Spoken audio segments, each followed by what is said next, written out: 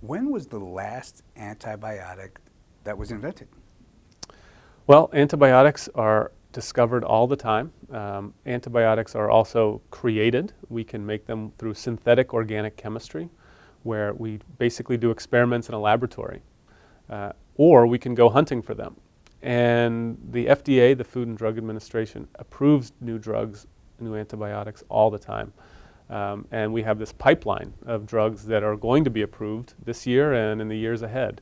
And what we see is that there are lots of drugs that are in development. How many will be approved this year is impossible to say. And the other part that people don't realize is that when an antibiotic is approved, it's not a blanket approval of you can use drug X for anything. It's for very specific indications. So you can use that drug for urinary tract infections or pneumonia or bloodstream infections.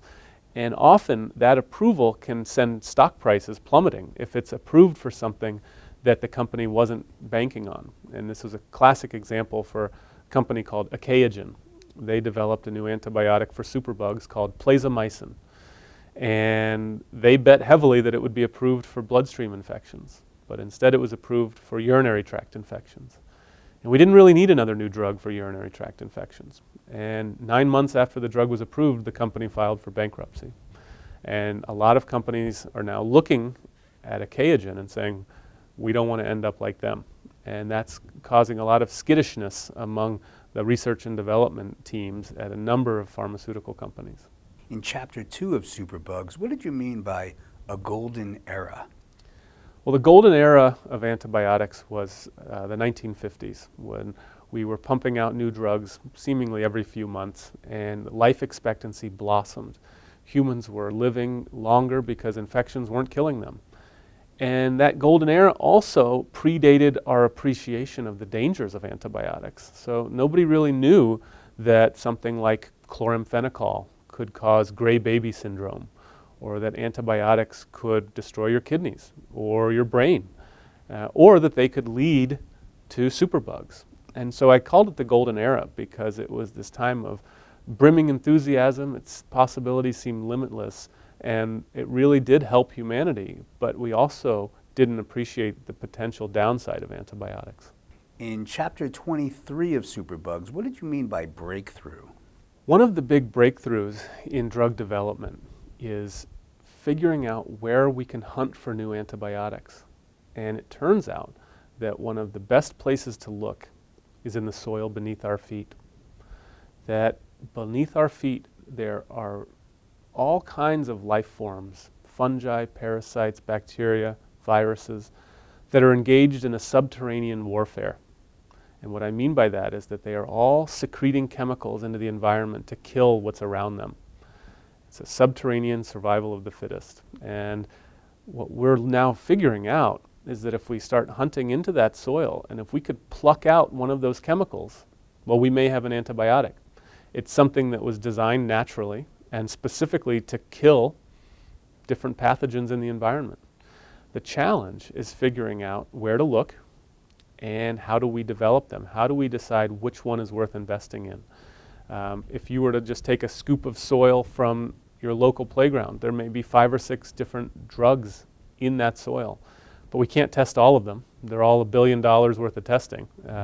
So what we're trying to figure out is where do we put our efforts, where do we put our resources, and how do we match up what we can find with the needs of the patients? Can you sum up everything we've talked about in 15 seconds? The biggest misconception about superbugs is that we are running out of treatments. And the truth is that we are coming up with new treatments all the time. But the challenge is going to be identifying what's the next deadly pathogen.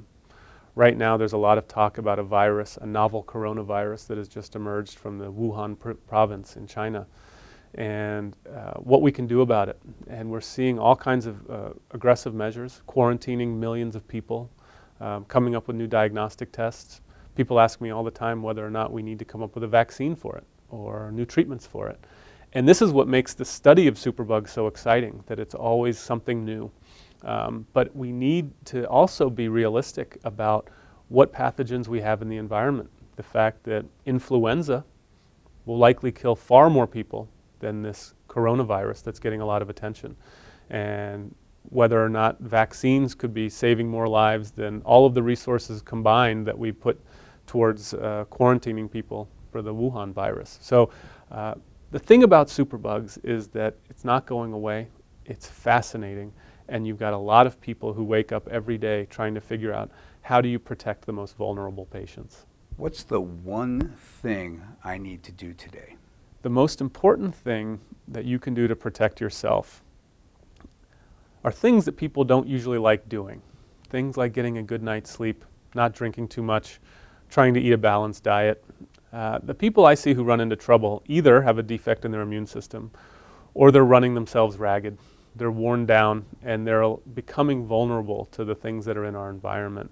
So it's not an exciting answer to say try to get a good night's sleep and not drink too much and eat a balanced diet, but those are the first steps that you can take towards just putting yourself in a position to succeed. Why was it important for you to come here and speak at the Real Truth About Health conference? You know, one of the things I really enjoy is reaching new audiences. And a lot of the lectures that I give are actually to academics, to doctors who are general practitioners, who may know a little bit about superbugs, but not a lot. And I like educating doctors, but I've also found that I really like educating patients. I spend a lot of time at the bedside with my white coat on talking to patients about where their drug-resistant bacterium came from. And I've found increasingly that while I enjoy talking to patients, I also enjoy talking to the average person on the street who just wants to know more, who may be nervous about this, and I can provide some reassurance, or the person who may not realize that they're at risk. And so I come from a family of educators, and the thing that I really enjoy doing is educating the public about a topic that I care so deeply about.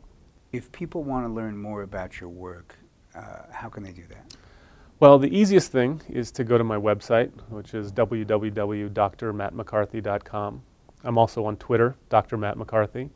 And then if you Google me, you can find lots of pieces that I've written, not just for academic presses, but my books, my journalism. I've written for Slate, Sports Illustrated, the New York Times. I'm a nonfiction book reviewer for USA Today. I write all kinds of stuff, and I would be eager to share any and all of that with people who are at this conference.